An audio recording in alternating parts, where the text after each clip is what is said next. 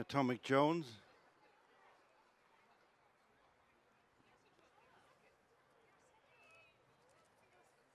White flag raised, they're away to a very level break. In the Derby Trial Stakes Group 3, 7 runners over 10 furlongs. First to show in front is Stone Age. Close up on the inside is French Claim with Glory Days. They're tracked by Great Max. 2.5 lengths to Duke de Seysa and Atomic Jones. And a 4-5 length gap to Manu at Corday. Racing the end of the second furlong in front of Stone Age and Ryan Moore. Bowling along just over the length in front of French Claim and Billy Lee, disputing third place. Glory Days, Ronan Whelan on the outside of Great Max and Lee Roach. Then Duke de Seysa and Chris Hayes. Upsides Atomic Jones and Colin Keane. 4 lengths to Manu at Corday and Kevin Manning, last of the 7. Right across from the stand, 6.5 furlongs to go. Little changes. In the lead is Stone Age, followed by French Claim. Glory Days on the outside of Great Max, and then Duke de Seysa and Atomic Jones, and beaten in 2 at 2 has one behind Manu at Corday. Racing to the 5, the halfway stage in the Leopardstown Derby Trial Stakes. In front is Stone Age, has extended his advantage to 2 lengths over French Claim. Little between Glory Days and Great Max for the third, and then Atomic Jones, Duke de Seysa and Manu at Corday. Still in the same order with less than 4 furlongs to go. Stone Age maintains a couple of lengths advantage over French Claim, the hoop colours. Nudged along on the outside is Glory Days, then Great Max and Atomic Jones.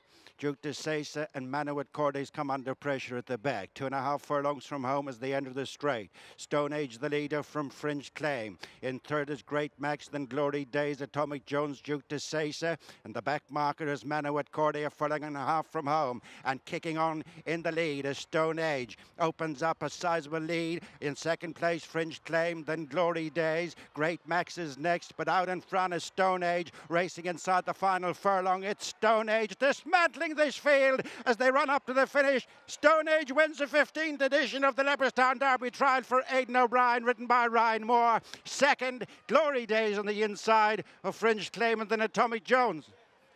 So Aidan, sadly Luxembourg out, but obviously after what we've seen here today, it's very much a case of Stone Age in. How much did he impress you today? Has he rocketed to the top of the pecking order as far as you're concerned? Yeah, we always thought the world of him, obviously. I think nearly most of his runs were in Group or Group 1s last year. Obviously, he did very well over the winter.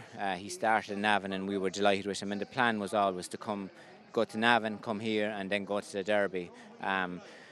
We have been training him slowly like that. Alan and Seamus and Davy and Andrew and Derek and everyone isn't to do with him at home. I've always been delighted with him all the way along. We felt that he would come here and come forward a bit more for the next day.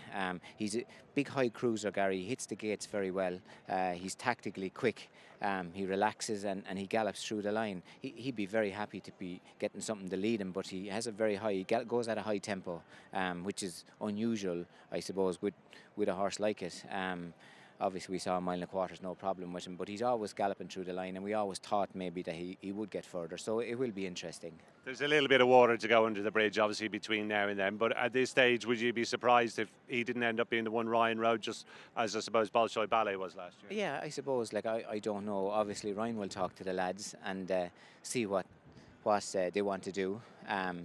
Hopefully, he'll be okay after it, and ground was beautiful here, and beautiful track, so hopefully that will be all perfect with him. But he will talk to the lads and see what they want to do with all the horses in the trials and make a decision then. But I know by Ryan he was very happy with him today, and as he was with the horses obviously in Chester and the horse yesterday. So and they have been coming forward from their first to their second runs, and so it will be interesting. But he was very taken by him today, I think, Gary, yes. It's been a sensational run on the trial front, Aidan. Any reason why any of those trials winners won't go to Epsom? Are you going to be having the usual strong hand? Yeah, hopefully, Gary, we will. And like obviously it will be the lads' decision what they'll want to do. But that's what those horses are kind of bred and reared to be, horses for those classics. And when they run in their trials, they were all on individual work programs, so that meant that they weren't working together because all the races were at different days. So I'd imagine what they will do is sit down, have a good chat, and like I say, discuss it with Ryan and then see what they think. But they all look like horses that are going to get a mile and a quarter plus. Every one of them were kind of going to the lines in their trial, so that's a good sign, you know. So hopefully, Gary, obviously there's a bit of time between now and then, and hopefully they will be there when the time comes.